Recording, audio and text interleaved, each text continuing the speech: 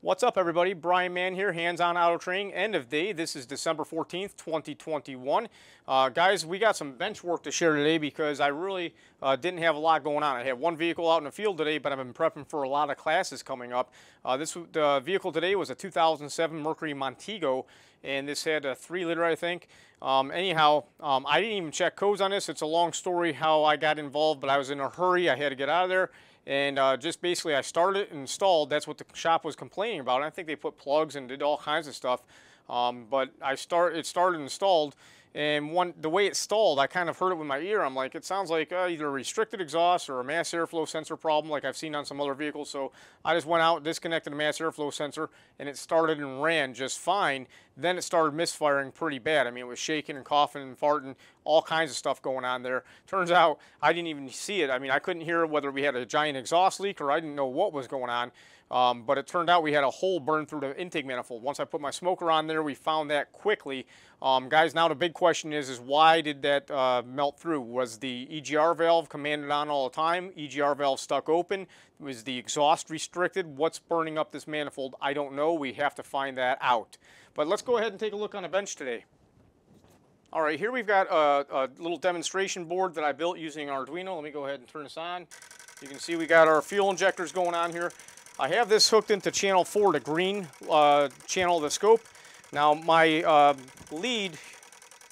purple lead is the trigger lead, and that is going to be our injector voltage. Let's play a game called You Tell Me Which Injector is Bad. I'm going to first probe this one. We'll call this one number 1. Let me get this time adjusted so we can see what's up there. That's injector number 1. We'll call this injector number 2. We'll call this injector number 3. And we're going to go ahead and call this injector number 4. So think about it. Which one do you think is bad? Let's go ahead and review these injectors. We're going to go back to number 1. This one's good. We got a nice pintle bump.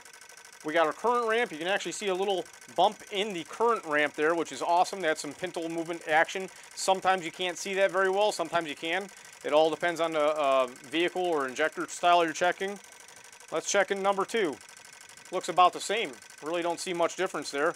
Now number 3, it looks like our pintle bump isn't as big as number 3. Let me go back to number 2. That has more of a bump. This is a little bit less. However, we can still see some movement in our pintle here, or difference in our pattern in our amp ramp. And let's go ahead to number 4. Well, this one doesn't have a pintle bump whatsoever.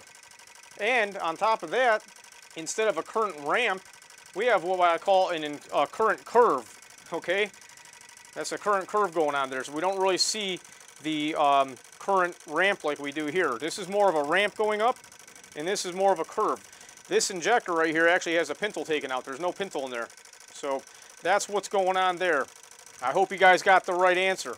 If you find this type of stuff useful, let me know. If you're a member of the Core Premium memberships, we have a great inductor course up on the membership site that will talk more about this type of pattern and why you see that in a current ramp or even any current pattern that's using an inductor. So you guys take it easy. Have a great day.